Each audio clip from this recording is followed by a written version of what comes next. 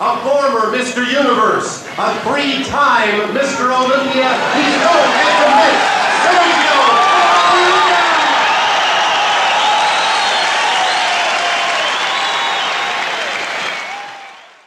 In the pantheon of bodybuilding legends, there stands a man whose genetics, work ethic, and sheer presence left an indelible mark on the world of muscle and strength. Today, we delve into the life and legacy of Sergio Oliva, a man often referred to as the Myth, and for good reason. Born on July 4, 1941 in Cuba, Sergio's journey to bodybuilding stardom was anything but ordinary. A weightlifter turned revolutionary, he used his strength for more than just lifting weights, participating in the Cuban Revolution at the tender age of 16. However, seeking freedom and opportunity, Sergio made a daring escape during a weightlifting competition in Jamaica, defecting to the United States and setting the stage for his rise in bodybuilding. Once in America, Sergio quickly made a name for himself, displaying a level of muscularity and symmetry that was simply unheard of at the time. His wide shoulders, tiny waist, and massive thighs set a new standard in bodybuilding. Standing at 5 feet 10 inches and weighing around 240 pounds in competition shape, his physique was a marvel to behold. His chest measured a whopping 52 inches, complemented by an incredibly tiny 27-inch waist. His arms, filled with power and symmetry, stretched the tape measure to 20 inches. Sergio's training was as intense as it was unique, often pushing himself to the limits with heavy weights and high volume. His diet, too, was ahead of its time, focusing on high protein and clean eating to fuel his massive physique. 1969 was a pivotal year in the world of bodybuilding, and the burgeoning rivalry between Sergio Oliva and Arnold Schwarzenegger. In this year's Mr. Olympia, a young Arnold, hungry for victory, found himself up against the reigning champion, Sergio.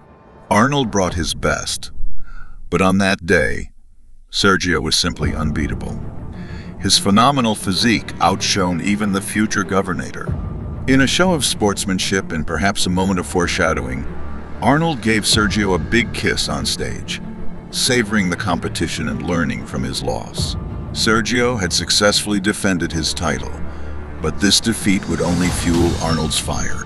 The following year, at the 1970 Mr. Olympia, the tables turned. Arnold, now more experienced and strategic, was ready for a rematch, but this time he had a trick up his sleeve. During the intense pose down, Arnold, ever the cunning competitor, decided to play mind games. He subtly suggested to Sergio that he had already secured the victory, leading Sergio to believe he had lost and inadvertently causing him to give up on stage. This psychological tactic worked. Sergio, confused and demoralized, stepped back, and Arnold seized the moment, posing triumphantly. The crowd and judges saw a confident Arnold and a defeated Sergio, which cemented Arnold's victory. This incident became a defining moment in their rivalry. Sergio Oliva, the only man to ever defeat Arnold in the Mr. Olympia, never claimed the title again. Arnold's psychological warfare had paid off, but Sergio wanted payback.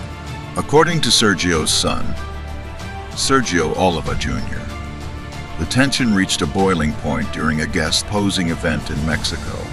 Sergio openly challenged Arnold and Joe, striking poses right in their faces, a bold move that defied the norms and expectations of the time. This act of defiance led to immediate consequences. Joe Waiter, recognizing the potential threat to his competition and its star athlete Arnold, swiftly instituted a new rule prohibiting athletes from competing in other federations. This rule change resulted in Sergio's suspension from the Olympia, though only for a brief period. Despite the suspension, Joe Waiter's business acumen came into play. He allowed Sergio to guest pose at the 1971 Olympia, a strategic move that ensured ticket sales remained high, as fans flocked to see the Myth in action. This clever maneuver prevented a direct showdown between Arnold and Sergio, preserving Arnold's victory and the status quo. Sergio Oliva's disdain for Arnold Schwarzenegger was well known, fueled by their intense competition and the backstage politics of the time. Yet, this rivalry and the ensuing conflict with Joe Weider only added to Sergio's mystique, solidifying his status as a bodybuilding icon, unafraid to challenge the establishment. Sergio Oliva, the myth, will always be remembered as a pioneer, a champion, and one of the most genetically gifted bodybuilders to ever grace the stage.